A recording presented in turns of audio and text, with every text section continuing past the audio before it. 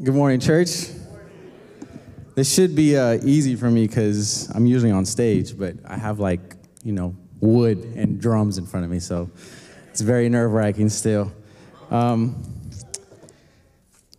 I was asked to share my testimony, the first thing that came to my mind was a song that I used to listen to a lot when I was younger. It was a song called My Story by a rapper named The Truth. In it, he talks about feeling that his testimony wasn't as strong or as dramatic as some of the people around him who had been restored from living lives filled with drug abuse and gang violence. And I can relate to this song a lot because I felt my life was very similar to him in my upbringing. I essentially grew up in what is known as in Broward Church as a kingdom kid. My parents were both Christian by the time I was 6, and they made sure to instill in me Christian morals and values. For the first time I remember being aware of Jesus, of who Jesus is, was New Year's Eve of 1999. For those of you who don't remember, there was a lot of people saying that the world was going to end in the year 2000. So as an 8-year-old kid, I was petrified. The world was counting down the minutes for the new year, and I was bawling. I was crying and telling my mom, I don't want to die. I don't want to go to hell. And in her efforts to comfort me, she told me all I had to do was say a prayer that asked for forgiveness and let Jesus into my life. And so that's what it did, and it gave me peace.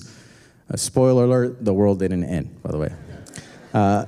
Sometime later, my parents felt led to start a church out in California, and that's where I started playing the drums and really helped my parents with anything that they needed for their ministry. And that was pretty much my life for the course of over a decade until I got married and left California in 2018. One thing I've learned is God is always working, and that the command that Paul gave the Corinthians to be on guard, stand firm in faith, be courageous, and to be strong is a lot harder than sometimes we think. I had always known pornography was bad. When I was around 11 or 12 years old, my mom called me into our living room where our computer was, and she showed me the history from our browser. I remember wanting to sink into the floor and had the horrendous sensation of guilt that came over me. My mother reprimanded me, told me not to do it again, but little did we both know the grip that this sin would have on my life. This would be something that I would deal with in secrecy for a large part of my teenage years and adulthood. I would wrestle with feelings of guilt, rejection, and feeling like a fraud. If you were to ask the average church member of the church I grew up in, they would probably tell you that I was a good Christian boy. But I don't think anyone knew how this sin was eating me alive. I wanted to tell someone, anyone, but I felt that my image would be ruined on top of having to deal with the embarrassment. Then came the power of confession. James 5:16 tells us about the healing that comes from confessing our sins to one another. I prayed that God would give me the courage to expose this sin so that it would no longer be a stronghold over my life. As I got older, God began putting men in my life that I admire and I respected, while at the same time they would share with me how they also struggled with lust or pornography. To my surprise, this didn't make me respect them any less. It actually did the opposite, and it even inspired me to start being more open about my own struggle and exposing it whenever I could. The fairy tale ending would be that I've never had the need, or I've never been tempted to, have that feeling anymore, and nothing will make me happier. But the reality is that we've been tasked to guard our heart and standing firm in faith, which brings me to the second part of my testimony. As a freshman in college, I was exposed to different religions and thought patterns, which caused me to question my faith. After some wrestling with my thoughts and God, I was proud to say that I came out victorious. I would say things like, I believe in Jesus, even if my parents don't anymore. I thought that would be the last time I questioned God or the work that he did in my life. I had no idea what the effects of leaving California and the spiritual community that raised me would have on me.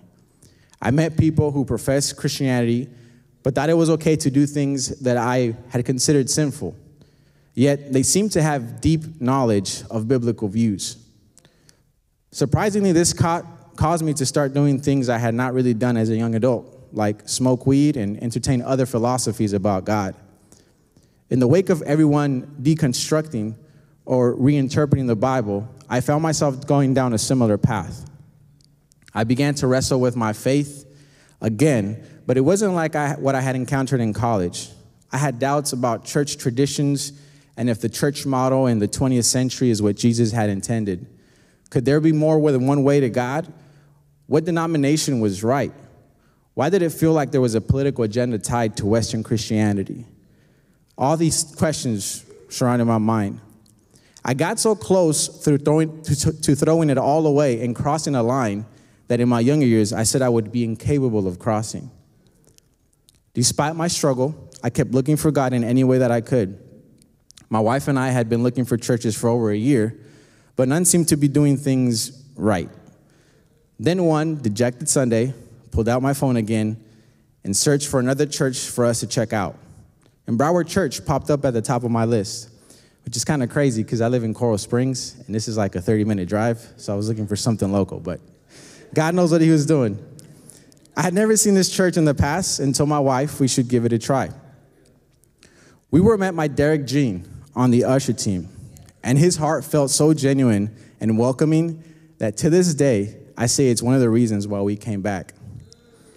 The church was diverse, not only in race, but in age, and no one seemed to want to leave after the service. I hadn't seen that in a long time. God slowly began to surround us with people that would make a lasting impact and help start steer me back on the path of faith. After studying the Bible with Jason and Tuan, I made the decision to make Jesus Lord of my life and get baptized. Again, the fairy tale ending would be that after my baptism, I've never once doubted. But it's become very clear to me that I am a work in progress and that we are not meant to do this life alone. Standing firm in your faith isn't easy, but I can't stress the importance of being transparent, confessing your sins, and letting your brothers and sisters hold you up when you feel like you're losing balance. I'm grateful that God kept me and that I'm still here. Like Tony mentioned last week, we cannot avoid the pain, but if we choose to trust God through it, this life will be much more fulfilling and purposeful. I leave you with the lyrics from that song that still resonate in my life. Don't worry, I'm not going to rap them. The lyrics say, I ain't got no horror story. God kept me in my youth. I give him all the glory.